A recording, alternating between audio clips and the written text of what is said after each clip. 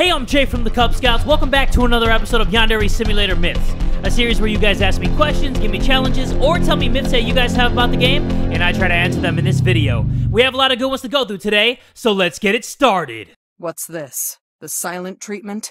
That's the sort of behavior I would expect out of a little child, not a young woman.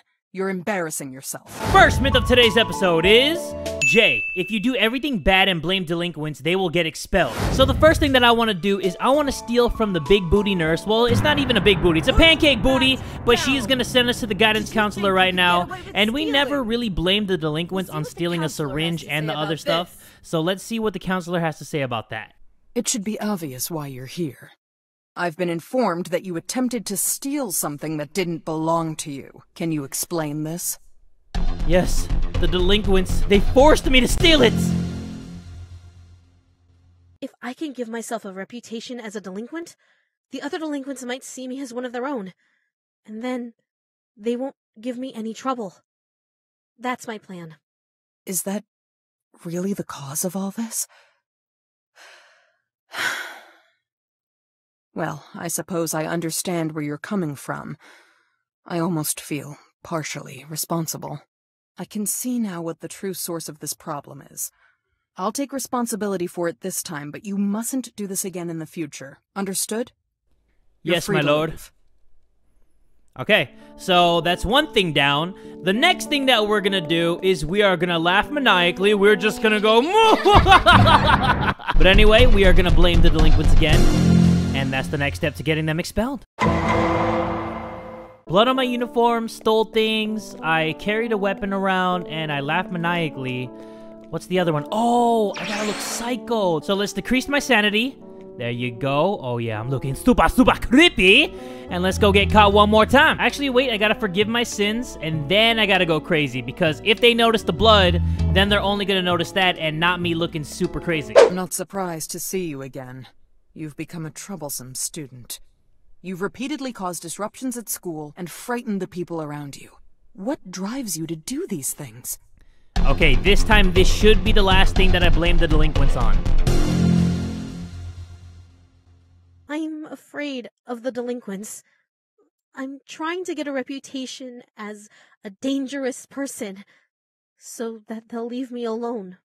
What do you take me for? Wait, what? Do you think I don't see what's going on here? Oh, damn it. What else am I supposed to do? Wait a minute. I know what to do, guys. I can't show this in the video, but all I gotta say about it is pervert mode activated. I saw that! You disgusting pervert! How could you do such a thing? I'm taking you to the counselor immediately. Midori is just shook right now about what I've done. Holy mother of God, I'm a pervert. I'm not surprised to see you again. You've become a troublesome student. Alright, this is the last thing that I can think of, guys. Unmentionables. Start talking. The delinquents forced me to aim my camera at very suspicious places. I swear to Buddha. I'm intentionally trying to give myself a bad reputation. If the delinquents think I'm a dangerous freak, they might stay away from me. Oh, they know that I'm a freak. That's such twisted I'm a nasty logic. freak. I'm a freak in the sheets, you feel me? It makes me sad to hear that you feel driven to such extremes.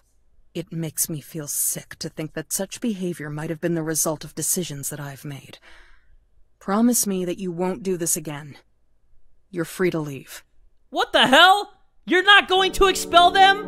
What else haven't I done? I was taking very risque pictures, and you still didn't expel them? Come on, girl! Wait a minute, guys. I remember what to do. After 8:30, the senseis get really mad when you're in a classroom that you're not supposed to be in. So it's 8:30 right now. We're just gonna stand right in front of her, and let's see what she has to say about that. Are you lost? Do you have a reason to be here? No. Send me to the guidance counselor. Let me blame the delinquents. I'm intruding. I'm being disruptive in class. Send me to the guidance counselor right now or else. I'm sorry, but you can't be here. I have to ask you to leave. I have to ask you to shut up and send me to the guidance counselor. You clearly don't have any business here. You need to go someplace else now. Yeah, right. What you gonna do about it? You gonna send me to the guidance counselor? Do it. Do it! Do it, pussy! There you go. This type of conduct will not be tolerated. You're going to the guidance counselor's office right away. I'm not surprised to see you again. You've become a troublesome student. You went somewhere you didn't belong and wouldn't leave when you were asked to. What's the story? The delinquents. It's always the delinquents. Whenever I see the delinquents, I want to run and hide somewhere safe. Even if it means going someplace where I'm not supposed to be. No. Is that really how you feel? I suppose I can't really blame you for feeling that way. How unfortunate. I hate to admit this, but in light of everything that's happened, clearly the right course of action is to expel the delinquents. Yes! I'm sorry that my stubborn That's what desire I'm to talking rehabilitate about! them has caused you so much grief. Let's go! They won't be troubling you anymore. You're free to go. Alright guys, so if you do everything bad in the school, if you become Bad-chan and blame the delinquents on everything, they will get expelled from school. Thank you for showing me that. On to the next one. Jay, read some manga at Ayane's house. That should get your flirting to a higher level. Get in trouble and then try to flirt. Will it work? I don't think that's gonna work, guys. I don't think that's how flirting works. Usually you either have it in you to flirt or you don't. I don't think reading a manga is gonna help out Yan-chan in this case. But you know what? We just gotta try to make sure. So I don't even have all the manga. What the hell? So I haven't gotten the manga in a damn long time in this game, but I think all of them are on the roof. Nope. I think it used to be on the roof, but once this little maze thing was created, I think that all the manga's here. It's been so damn long, guys. I'm pretty sure that one's right here. Let me see. Come on, give me some manga. Give me some manga. There you go, you filthy animals. Oh my god, this is so confusing. What in the world is going on here? I don't even know up from down, left from right, my balls from my grandpa's tits. I feel like that's a stress-relieving word. Manga? Just say it slow. Just say it right now, guys. Manga. And I know people in the comments right now are gonna be like, Jay, what are you even talking about? Are you just saying things out of your ass right now? You're damn right I am. Okay, I think I have all 5 mangas, so let's go back to our house, read it, and let's see if we can get our seduction level so high that even the counselor is like, you know what? Maybe me and Yan-chan have something going here. 10% less sanity loss when committing murder. That's not it. 10% less sanity loss when committing murder. What are you talking about? Wait, that's the wrong manga. All right, here we go, guys. My seduction is back at level 0, so let's read through this manga and let's try to make this work. A story about a young woman who learns the art of charming men, and the bonus is when complimenting male students. If you stay up late reading manga, you will arrive at school 1 hour late tomorrow. Are you sure you want to do this? Can I read the other ones? Like, can I read this one? It says, a story about a young woman who learns the art of charming, seducing, manipulating, and controlling other females. And I think this is the one that can apply to the guidance counselor. It says, all of the previous effects will apply to female students as well. The guidance counselor isn't a female student, but all these other books only apply to male students. And this is the only one that I think that can apply to the guidance counselor, but I can't read it unless I read all the other manga. So let's read this one first, and then let's work our way up. Okay, now it's time to read the second manga. A story about a young woman who learns the art of seducing men, and bonus when gossiping with male students. So let's read this one too. The third manga is a story about a young woman who learns the art of manipulating men, less reputation loss from male students. Let's read that one. And the next one is a story about a young woman who learns the art of controlling men. Male students will perform favors for you even without being friends with you. Okay, read that one. And the last one is a story about a young woman who learns the art of charming, seducing, manipulating, and controlling other females. All of the previous effects will apply to female students as well. This is the one that I think could work with the guidance counselor because it says it attributes to female students as well. She's not a female student, so I don't think this is gonna work, but we're gonna try it. It should be obvious why you're here. I'm told that you've been exhibiting some disturbing behavior. What's wrong? It's because I have level 5 seduction, and I want to use it on you, baby. I got myself in trouble because I wanted to be sent to your office. To be honest, I can't stop thinking about you. I think the two of us could make sweet music together. Oh, not only is it completely inappropriate to say things like that, it could also get you expelled from school. Alright guys, well you saw it with your own eyes. I maxed out my seduction by reading all 5 of the mangas. It did not work. I don't even think you can say anything to her that'll make it work, so that is officially debunked. On to the next one.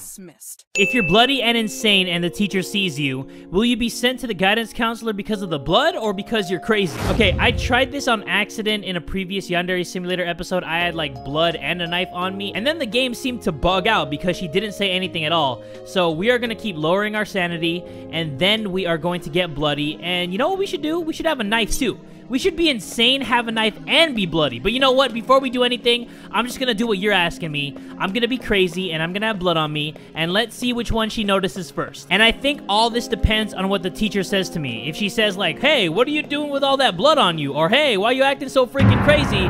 Then that's what the guidance counselor is gonna say. Okay, she said the kind of behavior is unacceptable, so the guidance counselor is gonna talk to me about how crazy I am. Let's see. It should be obvious why you're here. Would you care to explain why you're covered in blood? Wait, what? Wait, she mentioned why I'm covered in blood, but the teachers were talking about my behavior, so we're gonna lie. Hold on, let me try something out. Let me have the knife, and I'll have blood, and I'll be insane. Okay, that actually was different than what I was expecting. This time, we are gonna lower our sanity very low. Very, very low. So the guidance counselor is gonna notice that first. Is that very low? That's kinda low. That's not the lowest it can go. Yeah, I think this is the craziest I can get. Okay, so we're also gonna get the knife, and then we're also gonna cover ourselves in blood. But that's weird because the teacher said, what is that kind of behavior? And then the guidance counselor said, why are you covered in blood? So let's see what happens when I have 3 things going on at once. Here we go. Got the knife out, got a bloody uniform, and I'm crazy as hell. That kind of behavior is completely unacceptable. I believe that a trip to the guidance counselor is in order. I'm disappointed to see you back in my office. You were spotted carrying something very dangerous around school. What were you thinking? Okay, this time she noticed the knife first. So I was crazy, had the blood and a knife, and then she noticed the knife first. Okay, guys, we're gonna try one more thing. This time, I'm crazy, I have blood on my uniform, I have a knife, and I'm gonna go into the wrong classroom. So let's see which one I get in trouble for. That kind of behavior is completely unacceptable. I always get in trouble for the behavior. Notice something else, you blind ass. And look at this guy. He's like, oh my god, drama. I love it. I'm not surprised to see you again. You've become a troublesome student. After our last conversation, I thought I made it clear not to walk around with anything that could be used as a weapon. Okay, so she noticed the weapon again. This time, I am just gonna, who cares? I'm just gonna flirt. So I think that she's gonna notice, like, physical things that I have on me, like a bloody uniform or a knife in my hands, as opposed to, like, me looking crazy. So hopefully that answers your question. On to the next one. What happens when you make the delinquents stop carrying weapons to school and then try to pick a fight with them afterwards? Do the weapons magically appear, or are they holding nothing? Alright, so we are gonna blame the delinquents for us carrying around a weapon at school. I feel nervous with the delinquents at school. I feel like I need to carry a weapon so I can defend myself if they try to attack me. I'm sorry to hear that. I know they can be intimidating, but that's really no excuse to carry around a weapon at school. I feel as though it's my fault for creating an environment where you feel unsafe unless you're carrying a weapon. I'll take responsibility this time, but don't do it again. You're free to leave. Oh, wait. Alright, so this time we are gonna blame the delinquents for us having a bloody uniform. I think this is how to get their weapons taken away from them. The delinquents did this to me. No, that can't be. I'll have to take responsibility for this. I haven't told them to stop carrying weapons because I thought they were only doing it for show and weren't actually going to use them. Here we go. As I've said, I'll take responsibility for this incident, and I'll forbid the delinquents from carrying weapons on school grounds in the future. You're free to leave. Okay, let's see if she's true to her word. Alright guys, it's now Tuesday. I'm waiting for these losers to get close to me so I can see if they have weapons or not, and we can see if the guidance counselor was just bullshitting me the whole time and she actually didn't take their weapons away. Let me see. Do they have weapons? They don't. They don't even have anything on their backs. So let me try fighting them. Let's see what happens. Huh? What's he gonna do? Fist fight me? He's not even fighting me. They're not fighting me. What? Alright, so there you guys go. On to the last myth of today's episode. Alright guys, this last myth isn't from anybody. I was actually thinking this the whole time, but I wanted to try it in this episode. So this is what we're gonna do. We are going to get a knifeu, and then we are gonna spawn a victim. And what I wanna do, I wanna clean up all the evidence. Like, I'm not gonna have any weapon on me. I'm not gonna have any blood. I'm gonna forgive my sins. So there you guys go. We're sparkly clean. We're gonna drop this knife, and let me just forgive my sins one more time just in case. But what we're gonna do, since there's a body right there, we are gonna put the red paint on us, and then we are gonna end the day. And let's see if we get caught by the police. Because we have a bloody uniform, so maybe the police are gonna be like, bloody uniform, she did it. Or if we're just gonna get away with it. The police arrive at school. The police discover the corpse of Midori. The police are unable to locate any murder weapons. The police notice that Yandere-chan's clothing is bloody. They confirm that the blood is not hers. Yandere-chan is unable to convince the police that she did not commit murder. What the hell? Yandere-chan is arrested by police. She will never have senpai. But it's red paint. How are they gonna get me if it's just red paint? Can't they do like a blood test or something? Okay, so since I got caught by the police because they're obviously idiotas and they think that red paint equals blood, so I must have done it, let's join the art club and then let's have red paint on us and let's see what happens. Alright, so here we go. If you join the art club, you will not be considered suspicious when splattered with blood while you are wearing a painter's smock. Will you join the art club? Yes. Oh, nice. Thank you. He sounds so enthusiastic. Oh, nice. So I guess I could kill you. Oh, nice. And then we are gonna forgive our sins. And then we're gonna put the red paint on us again. And I have a feeling that we're gonna get caught. Oh, nice. Let's see what happens. I'm pretty sure we're gonna get caught again because this red paint is a no bueno. The police arrive at school. The police discover the corpse of Miyuji-chan. The police are unable to locate any murder weapons. The police notice that Yandere-chan's clothing is bloody. They confirm that the blood is not hers. Yandere-chan is unable to convince the police that she did not commit murder, but I had the painter's smock on, and it was splattered with blood. Technically, it was splattered with red paint, but they still arrested me. That doesn't even make any sense. Alright guys, but that's gonna do it for this episode of Yandere Simulator Myths. I was gonna do like some Spider-Girl demon summoning ritual stuff, but a lot of the ones that I saw were so whack. Like I tried killing all the club leaders, and that obviously didn't work, and then I saw like dismember all the leaders, and then dismember the leader's family, and then kill like a placeholder girl and say some magic words. They were super corny. Like they were cornier than a farmer's shit. I'm pretty sure that there isn't a way to summon the Spider-Girl's powers yet. I'm not saying that there's never a way. I'm saying that there's not a way yet. But if you guys enjoyed this episode of Yandere Simulator Myths and want more in the future, make sure you guys give this video one big fat like. And tell a friend today that Jay from the Kubz Scouts is that dude!